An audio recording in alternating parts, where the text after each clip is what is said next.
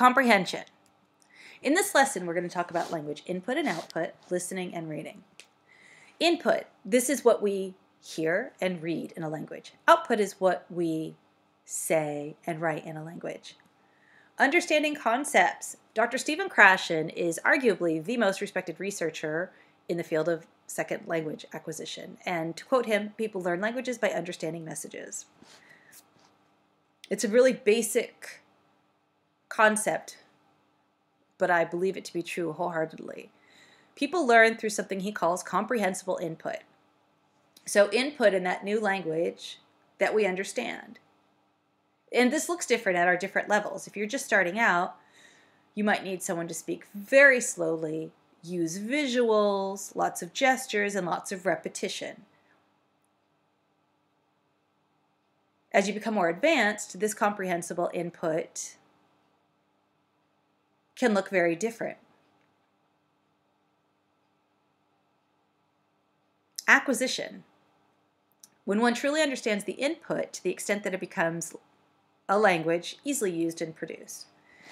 And Krashen talks about the difference between learning and acquisition. It's one of his 5 theories, and we'll explore that later, but the crash course is that learning, those are the deliberate things that we do. It's vocabulary, it's grammar exercises, etc. Acquisition is when you're naturally getting all of that in context in a way that you understand. You've acquired that language. And he also argues people don't truly learn languages, they acquire them. Language plus one. The person who presents language makes it easy to understand while adding new concepts to move the learner's skills forward.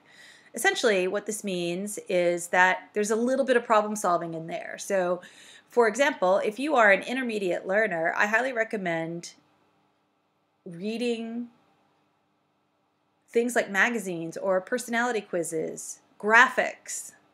There's going to be problem solving in there for you. You're going to have to think about what you're reading, but it's not going to be overwhelming.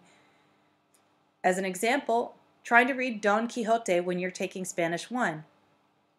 And this leads us to language submersion. So this is language beyond your knowledge or your skill level, and it's difficult to get anything out of it. The key to using the input to learn languages is to understand your level. Listening. Listening is the first skill we build in our new language. We can use other skills like reading because our literacy skills are transferable, and often adult learners do that, but listening really comes first. Listening tools. I love audio books, Living Languages, Pimsleur. Courses that are completely audio will help train your ear to learn a language, and you'll learn the reading, what the language looks like later. Apps, Babbel, Memrise, Duolingo. I love Drops. The audio and exercises accompanying physical books. Computer immersion programs like EuroTalk, Instant Immersion. I think Rosetta Stone, though I've not tried it, falls into that. Podcasts. U.S. government language programs. You can Google FSI and get free language courses. Anki flashcards can have sound, and Gabe Weiner does a whole lot with them. He's even got an app, and I'll link to that later. Quizlet. Create your own playlist on something like Spotify. Yabla is a fantastic one, which we'll talk about a little bit more in depth in another lesson. So comprehension, understanding. So I want to talk about 3 main levels of comprehension, though there's more. Beginner, or level A. So I am going to refer throughout the course to the actful levels, which are set by the American Council for the Teaching of Foreign Languages in the States, and then the CEFR, the Council for European Framework Reference. Or I'm sorry, Common European Framework for Reference. I tend to gravitate towards the actful, not just because I'm American, but rather because they delineate within those levels far more than I see the European scale do, though I think they're they're both extremely useful and good tools to know about. There are some past this. So your levels of comprehension, when you start at beginner, you need to focus on understanding words and phrases. And by the end of this level, you should be producing words and phrases. And again, you want to go a little bit above your level and dig deep with that understanding. Intermediate starts with phrases and ends at sentences that become more like paragraphs. And that advanced level, those are extended paragraphs. Think novels, books, plays. There are levels past this where you get into specialized, professional language. Think university lectures, that kind of thing. But I'm not exactly sure that that's relevant for most learners. Most of us stay in that beginner A or that intermediate B, and they're perfectly fine for our purposes. So some intermediate comprehension tips. Language +1 is crucial. Dig deeply and listen multiple times to keep getting something out of it. So intermediate resources, Anki cards, audio stories, Netflix, YouTube. Netflix has this, there's a great plugin called Language Learning with Netflix. You can turn your Netflix into a language learning lab. How amazing is that? Songs and music. Songs and music, but used with caution. I always advise people, music is great for culture. It's great for understanding the sounds of a language. And it can be really catchy. However, I also caution people to use them with caution, because remember that language is written in a poetic form, which is great, but it's not everyday language you're necessarily going to learn. If you tried to break down and translate some of what you'll see in a song, it's not going to make a whole lot of sense. Definitely what it's about, the themes, the artists, it's great for culture. But again, use them with caution. It's far more useful to take language out of a movie that you can use in your everyday life than a song.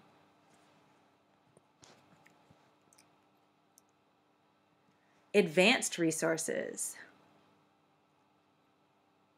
Think audiobooks, news reports, lectures, and films spoken with the target language. And one of the very best resources for developing listening comprehension is speaking to people who are native speakers of your target language. Immersive video conferencing via Skype and Google app. If you've got anyone that you can connect with, a tutor, and I know there's lots of sites that offer this kind of thing, go ahead and do it. Get talking to people. Even a teacher who, in my opinion, doesn't allow you a whole lot of turns to talk at times can be a really valuable source of listening comprehension. I really like to record it with something called eCam on Skype, and that way I can go back and listen to the conversation. Again, there's lots of sites, but I love italki because that's the site that I have experience with. You can sign up and be online, FaceTime, Google Hangouts, Skype, getting a lesson from a native speaker. Reading. At the beginning level, some activities that you can do to read, which is one of the most powerful ways to learn a language. And we talk about it in depth about one of Krashen's studies of hyperpolyglots. Practice flashcards. Those Anki cards are great. Create and read phrase books, which you'll see the lesson on phrase books if you want to make your own. Recipes. Reality, which are real life items that reflect daily life in the target culture. I think dialogues are great here, and those tend to come with beginning language courses. And a lot of podcasts have accompanying print materials. Intermediate. Practice by reading easy readers, blogs, web content. I love horoscopes. I love advertisements. I love web pages. I like graphic novels. I love to read magazine articles, newspaper articles, websites. Essentially, read for pleasure.